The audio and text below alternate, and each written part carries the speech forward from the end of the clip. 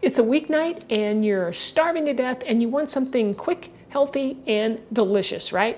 Well, that's what we're gonna make today. We're gonna make some rice bowls. I'm gonna be making it with some eggs and some sausage, and this is gonna be very quick. I am making a homemade sauce that is just gonna bring everything together. You are gonna love the flavors, and like I said, it's healthy. I'm Rockin' Robin, and I'm gonna show you how to make it right after my chef joke. What is brown and sticky? A stick. First, we're going to start off by making this delicious harissa sauce, which is going to tie the dish together. And we're going to use harissa paste. It's a chili pepper paste, but it's not that spicy, so no worries there. And I got this at Trader Joe's. In my bowl here, I have some avocado mayo from Primal Kitchen. And to that, I'm adding a couple of tablespoons of tomato paste. Now here comes our harissa sauce. Now you can add anywhere from 2 teaspoons to 2 tablespoons. I went for 2 tablespoons. That tells you how mild it really is, but it's flavorful. I have ground cumin and garlic powder here. Here's a little pinch of salt, and I'll give this a little stir. Now I'm going to zest 1 organic lemon here, and don't go too deep. 1 swipe and then rotate is perfect. Remember, it's always better to zest first and then juice. So I'm going to cut this in half and then I'm going to juice a little bit into my dressing. Give that lemon a little squeeze, just like you would the like button if you're enjoying this video. I have some very finely diced yellow onion here that I'm just going to sprinkle in a couple tablespoons or so into our mix. That's it for our dressing here. Give it a nice little stir, and then I'm going to place it into a mason jar, and anything left over can be used on sandwiches or any salads, anything you want. Before we get cooking, I want to show you all the ingredients that are in this dish. Now, that you can sub in anything you want. I'm using cauliflower rice here I got at Trader Joe's. It comes in the frozen department, and love it. I'm also going to add just a little bit of white rice because that's how I like to do it. You could do all white rice if you want, but if you want to cut carbs, add in some cauliflower rice. I also picked up some chicken sausage here. The ingredients are really clean, as you can see here.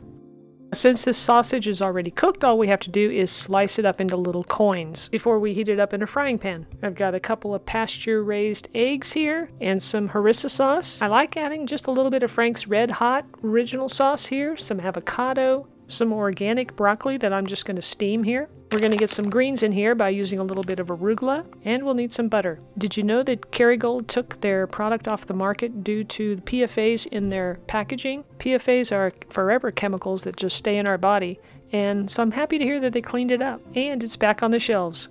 So here's my setup for cooking. I have a double boiler here in the back where I'm going to steam my broccoli, and I have 2 frying pans here, and we'll get started. I'm going to place my sausage in the first pan, just put it in there. All we're doing here is heating this up, getting a little caramelization on the sausage.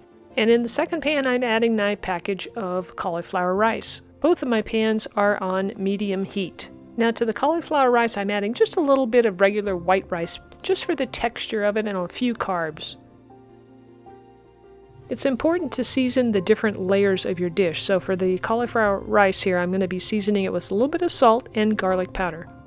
So heating up both the sausage and the rice shouldn't take more than 5 to 7 minutes. Once your sausage is nice and browned up and hot, we'll go ahead and place it in a bowl and we'll cook our eggs in the same pan. Now at the same time, you're going to keep track of your broccoli. You want it to be a nice bright green color, plus you want it to be fork tender but not mushy. This needs another minute or so of cooking. Now that everything is done and pretty much ready to go, we're going to start frying up our egg. We've got a little swirl of olive oil in the pan, plus a little pat of butter for some nice flavor. I have my pan here on kind of low, I would say. Crack your egg on the side of the pan and gently lay it into the pan without breaking the yolk.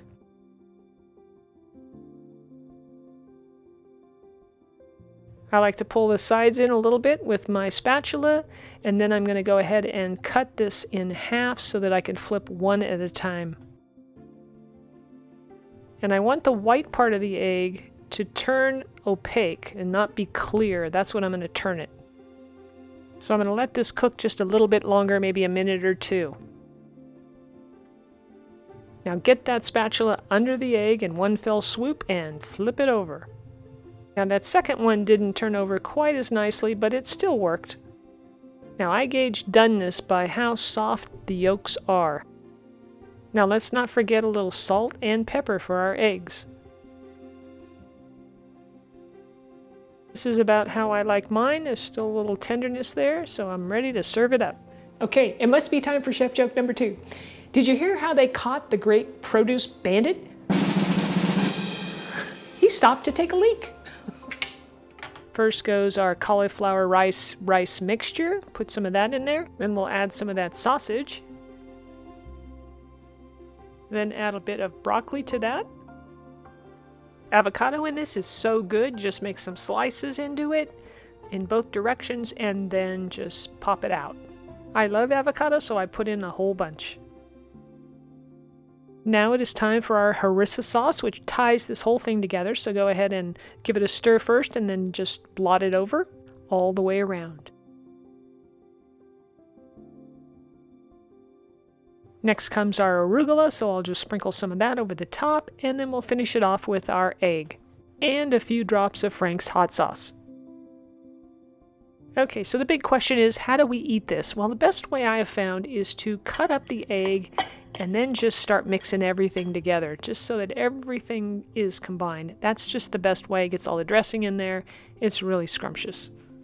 The flavors are truly amazing. I mean, you got a lot of things going on here. It's a healthy, quick meal. This is the way to go when you want something delicious. And if you love salads, you're going to want to try my apple strawberry salad with lime dressing. Click the link on the screen. It'll take you right to it. This one is fantastic. I hope you enjoyed today's quick and easy and delicious recipe. If you did, you can let me know by smashing the old like button, all right? We'll see you back here next week for another delicious and healthy recipe.